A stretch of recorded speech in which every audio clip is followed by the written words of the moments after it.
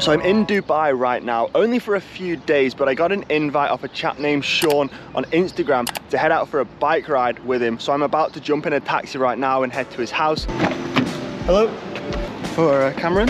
We all know Dubai is somewhere with a rich and famous flock to show off and spend their millions. But is it a suitable place to take a bike? I met up with Sean from Ireland, who's been living and cycling in Dubai for the past 5 years. So I'm with Sean here. Sean, thank you for taking me out today. Thank you for my pleasure, Cameron. This guided tour. So tell me, what's it like cycling in Dubai? Oh, Dubai is very good. You know, the weather here is perfect. Yeah. The facilities is absolutely amazing.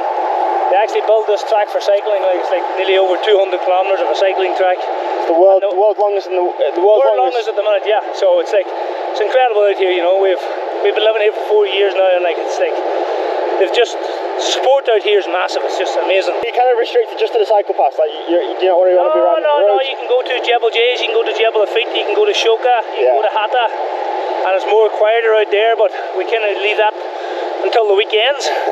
Yeah. Do this during the week when you have more time. People travel into Shoka and Hatta and Jebel Jays, but yeah, this track's pretty good to be fair. You can get as much out of it as you want, you know. Yeah. So yeah. Dubai is known for doing things bigger and better than anyone else. They have a total of 339 Guinness World Records, ranging from the world's tallest building to the world's biggest water park. And this doesn't stop when it comes to cycling. In November of this year, the Al Qidra bike track became the longest in the world. There's nearly 200 kilometers of dedicated car-free bike paths heading out into the Dubai desert. So we are literally right now in the middle of nowhere. There is nothing around, just sand dunes. It is incredible. The road surface, the quality of this cycle lane is better than, I'm going to say 99% of roads in the UK.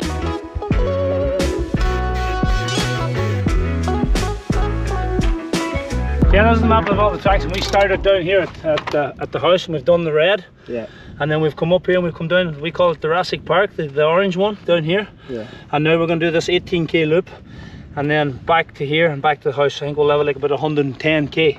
But like there's, as you can see, there's loops everywhere. So you could cover, I don't know, 5 or 6 hours easy.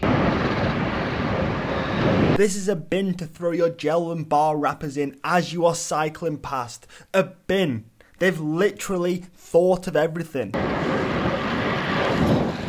What are they, Sean? Just rest areas? Yeah, rest areas. Yeah? Just to get out of the sun and just take it easy. They just have them periodically around the route, right? If you're waiting on a lift home.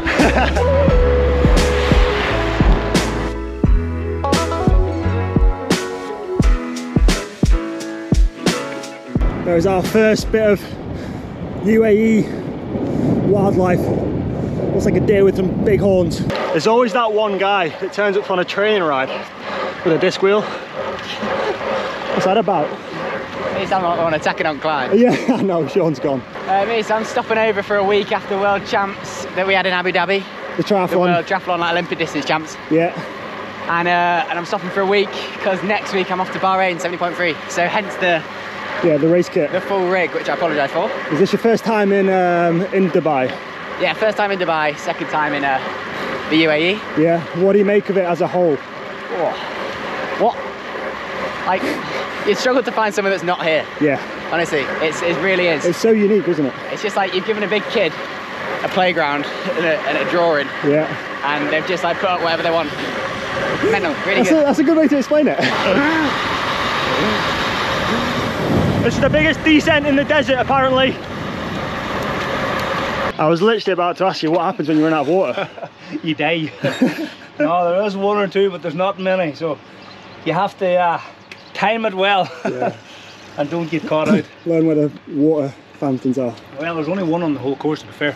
Right. And it's at this mosque, you know, so it's pretty crucial to a lot of people, you know. So yeah.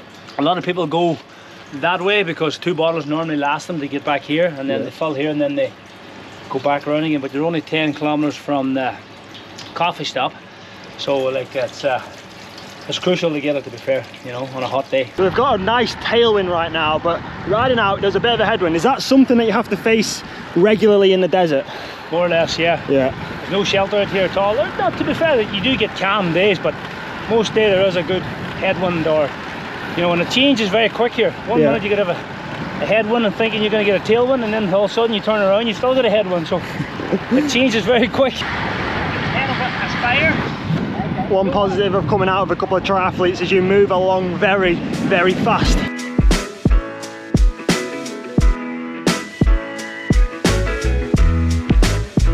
So one thing I've realised, you don't necessarily come to Dubai to cycle and have incredible views of the alpine climbs, but what you have got here is just the consistent weather.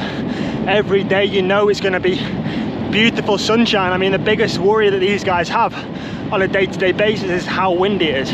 Incredible. So that is the gantry to do another lap, but we're going to flick off before it. That is a lap done. How good was that? That was epic. Nice coffee now. And you've got that every single day. I can't remember the last time I was drinking a nice coffee in the last day of November. I've been here 5 years. Look at how much stuff I have. Coffee stops are different in Dubai. Once we'd had a quick ice cream and coffee, it was time to head home. But before we did, Sean wanted to introduce me to some of the local cycling community here in Dubai. This is John, who's a mechanic at the local bike shop. How are you? Give us a wave. Speak. How are you guys? Welcome to my YouTube channel. Why should people come to cycle in Dubai? Why? Because this is the best and safest of all place. Yeah, I will assure you. And you will look after them? Yes.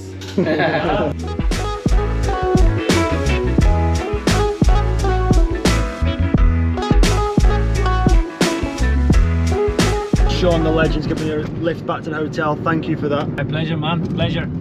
I really enjoyed the day and I'm looking forward to the video. Me too, me too. So quickly, last question. What, in the UK, cyclists, the drivers and cyclists hate it. Well, they don't hate each other, but drivers hate cyclists. What is it like in Dubai? Is it similar? Is it, I mean, the roads look pretty crazy to me.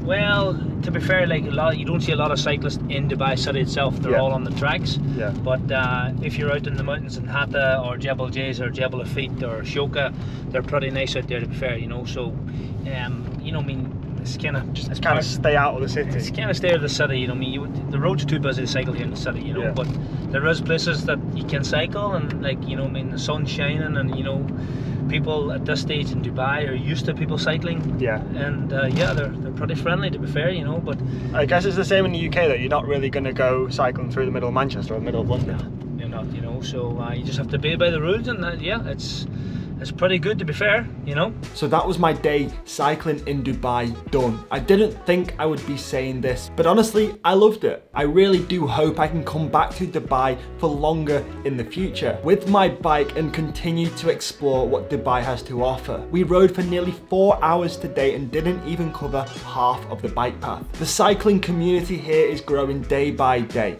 and everyone that I met today was friendly, accommodating, and helpful. Dubai, I'll be back.